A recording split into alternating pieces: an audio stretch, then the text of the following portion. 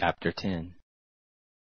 Now it happened, when Adonizedek, king of Jerusalem, heard how Joshua had taken Ai, and had utterly destroyed it, as he had done to Jericho and her king, so he had done to Ai and her king, and how the inhabitants of Gibeon had made peace with Israel and were among them, that they feared greatly, because Gibeon was a great city, as one of the royal cities, and because it was greater than Ai, and all the men of it were mighty.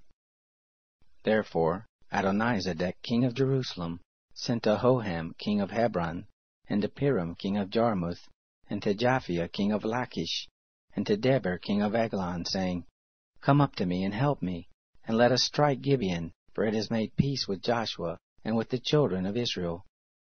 Therefore the 5 kings of the Amorites, the king of Jerusalem, the king of Hebron, the king of Jarmuth, the king of Lachish, the king of Eglon, gathered themselves together and went up, they and all their host, and encamped against Gibeon and made war against it.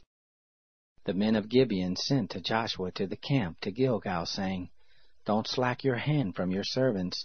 Come up to us quickly and save us, and help us, for all the kings of the Amorites that dwell in the hill country are gathered together against us.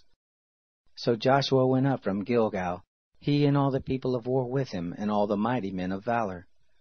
The Lord said to Joshua, Don't fear them, for I have delivered them into your hands. Therefore shall not a man of them stand before you. Joshua therefore came on them suddenly, for he went up from Gilgal all the night. The Lord confused them before Israel, and he killed them with a great slaughter at Gibeon, and chased them by the way of the Asin of Beth-horon, and struck them to Asakah and to Makkedah. It happened, as they fled from before Israel, while they were at the descent of Beth-horon, that the Lord cast down great stones from the sky on them to Asakah, and they died.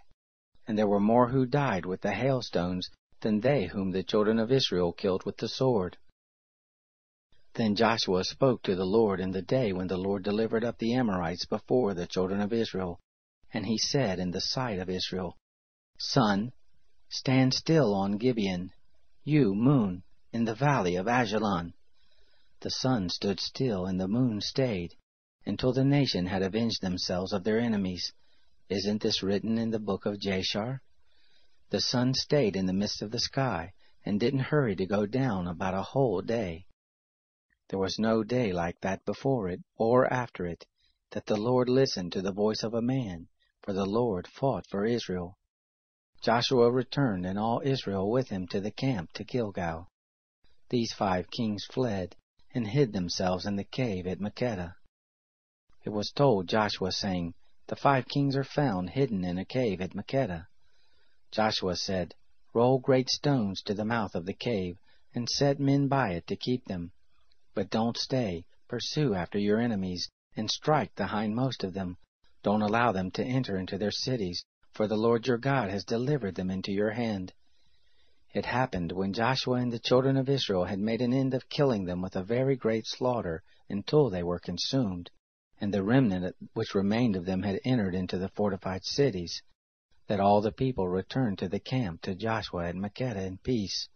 None moved his tongue against any of the children of Israel.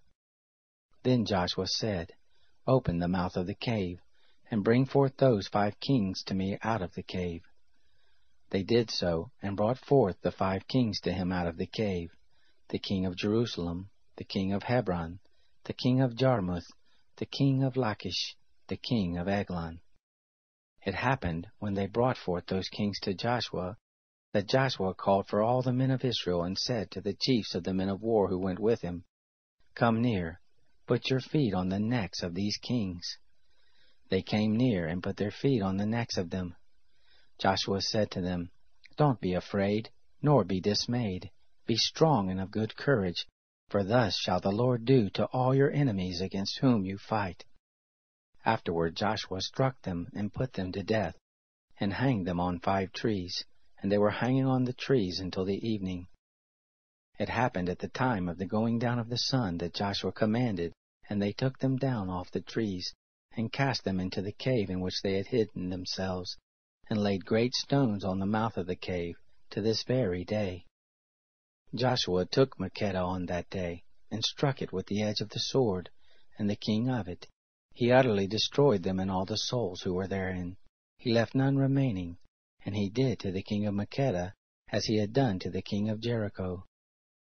Joshua passed from Makkedah and all Israel with him to Libnah, and fought against Libnah, and the Lord delivered it also and the king of it into the hand of Israel. And he struck it with the edge of the sword, and all the souls who were therein. He left none remaining in it. And he did to the king of it as he had done to the king of Jericho. Joshua passed from Libnah and all Israel with him to Lachish, and encamped against it, and fought against it. And the Lord delivered Lachish into the hand of Israel. And he took it on the second day, and struck it with the edge of the sword, and all the souls who were therein, according to all that he had done to Libnah. Then Horam king of Geser came up to help Lachish, and Joshua struck him and his people, until he had left him none remaining. Joshua passed from Lachish, and all Israel with him to Eglon, and they encamped against it, and fought against it. And they took it on that day, and struck it with the edge of the sword. And all the souls who were therein he utterly destroyed that day, according to all that he had done to Lachish. Joshua went up from Eglon, and all Israel with him to Hebron, and they fought against it, and they took it, and struck it with the edge of the sword, and the king of it, and all the cities of it, and all the souls who were therein. He left none remaining, according to all that he had done to Eglon, but he utterly destroyed it, and all the souls who were therein. Joshua returned, and all Israel with him to Debir, and fought against it, and he took it, and the king of it, and all the cities of it, and they struck them with the edge of the sword, and utterly destroyed all the souls who were therein.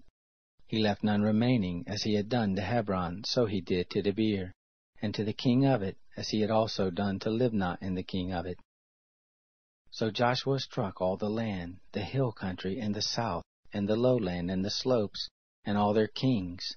He left none remaining, but he utterly destroyed all that breathed, as the Lord, the God of Israel, commanded. Joshua struck them from Kadesh Barnea even to Gaza, and all the country of Goshen even to Gibeon.